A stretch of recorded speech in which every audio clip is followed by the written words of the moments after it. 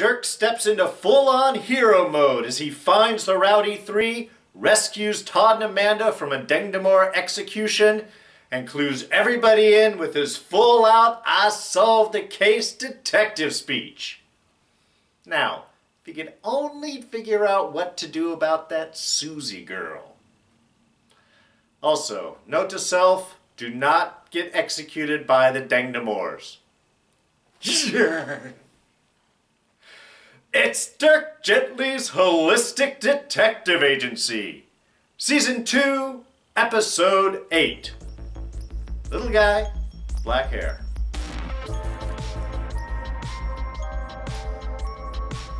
Hey everyone, D here, and welcome to this week's review of Dirk Gently's Holistic Detective Agency. So yeah, we'll be diving into spoiler territory. Alright, so, a lot of stuff. Wow, a lot of stuff happening today. Everything is connected. Definitely all coming together. We have Dirk with renewed confidence now that he has solved the case. Really, like I said, stepping into hero mode. Really empowered. I mean, throughout the episode, he's, doing this great quick change, which was just hilarious. Okay. Maybe not the best disguise artist and horrible with accents, but he fits in well. But between that and hiding on the roof and spotting out what Todd and Amanda are and, okay, maybe a bit running away from the beast, but can't totally blame him. Even punching Martin. Maybe a bit of a mistake, but still. He has stepped into his mode, had the plan to do the rescue. It was definitely a full Dirk day, and it should be. It should be Dirk's day. He has solved the case. He is empowered. Everybody is around him. So it was just a beautiful whole arc of story. And really a lot of coming togethers in this episode. So I'm actually not going to start things off with Dirk here. I'm going to start things off with Todd and Amanda. Because in this episode is really the first time that they have had to connect for the entire season. And there's a lot of emotion that went on, and I really appreciated the whole little arc that they had going on, starting off with Amanda still being upset with Todd, and their whole little fight there, to the story of the pararybulitis that starts opening things up, and then what I'm pretty much going to call the scene of the week this week, I'll say it right now, scene of the week, which is the whole hit me scene. And then, of course, we follow up with the rescue, with the execution bit. But let's focus for a moment on that hit me scene. And the reason I'm calling out the scene of the week this week is because there was so much depth to it. There were so many highs, there were so many lows. It was the most family feel that we've got to have out of these two characters. There were joyful moments. There were introspective moments. There was maybe steps towards forgiveness. Considering how much they were kind of butting heads at the end of last episode. I love the whole pacing, the whole structure of this particular sequence, because it starts off with the pararybulitis, the thing that they share. And it lets you know the first symptoms, the first times he felt it, it came down, however you want to describe it, was on the phone call with her when she called, and he saw that as sort of a sign. And then we get into the more comical. You can't take those pills here. Pararybulitis does something different in Wendimoor. We could use it to escape. To feeding back how, because of the bit of immunity that she has built up to her symptoms from her travels with Vogel and trying to induce the visions, how they've got to sort of start a little back and forth there, try and stimulate it, hit me, do something like that, which just brings up, again, this is the family stuff. We have what connects us. Then we have the little sibling violence, which always happens. Then we have the joy of it, the connection to the trip to Orlando. That lets all of their guards down. So afterwards they can really connect. And she can really just be honest about, I miss my brother, I miss my family, I don't know if we can get back to things, you were my hero, and you hurt me. And for Todd's part, even just saying, look, I know, and I am trying.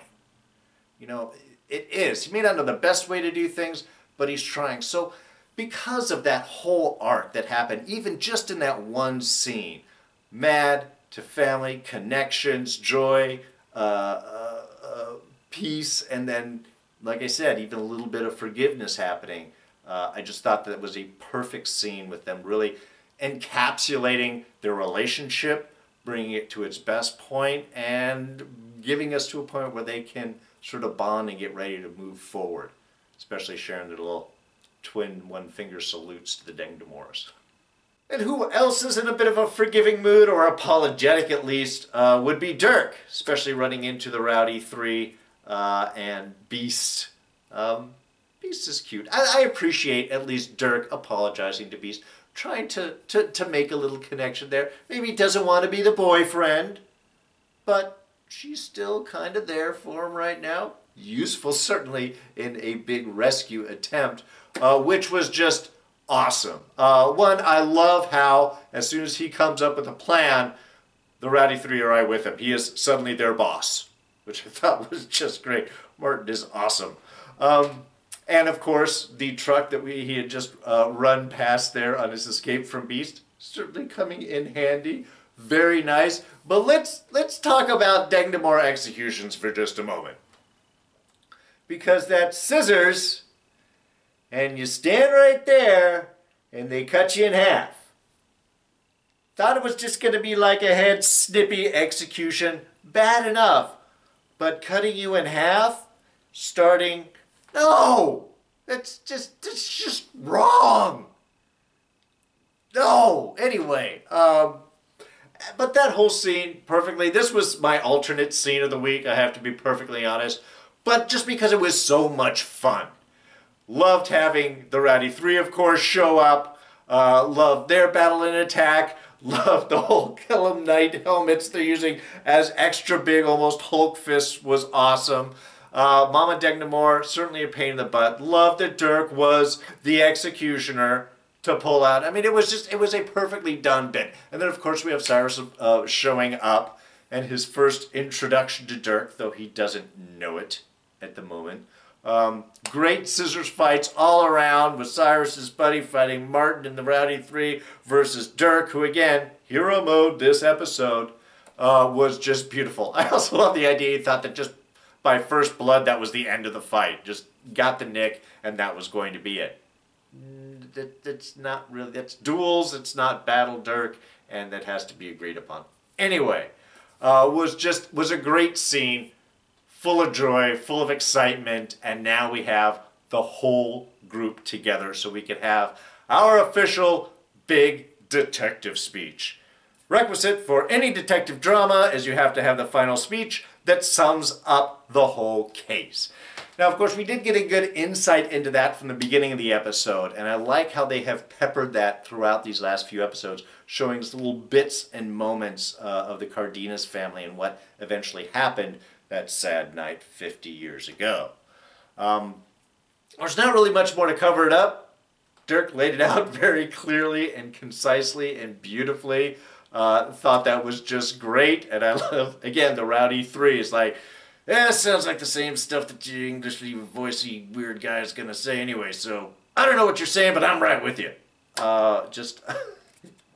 Loving it, was great, really got our full-on summation of where everybody is, how everything is connected, and what needs to be done. We need Amanda to pull out Project Moloch, the young boy, and bring back to Dengdamor to wake him up so we can save the whole place. Or Wendimoor, sorry, not Dengdamor. That's the family. Wendimoor's the place. Only downside, of course, is the sudden appearance of Susie, who has already tapped into Wakti's little pool and a very frightening, scary speech and bleeding blood from the eyes. Nasty. And now, I'm assuming just overheard everything that was said. It's going to be a bit of a standoff. And I'm really hoping some pararybulitis is about to be manifest really, really soon. Meanwhile, back on Earth, we have Tina and Farah having a little bit of investigative work themselves. One, love Tina. Just blind firing there in the police station. I'm an officer! Really acting like one, but it makes sense. She just took the job to be with her friend Hobbs, and now she just wants him back. And that's where we got a lot of emotion from this scene. I have to say, when they finally get over to Susie's house and they discover Bob there in the whole freaky, not plugged in TV, video, hypno land going on, we got to see really some depth out of Tina. I mean, she's been a fun character, no doubt. Really, really just getting really appreciate her. Very funny. But here we get to step away from that funniness a moment, where we get to see really the depth, the emotional humanity from Tina. And I love whenever we get a chance to see something new from a character that we haven't seen, that type of depth.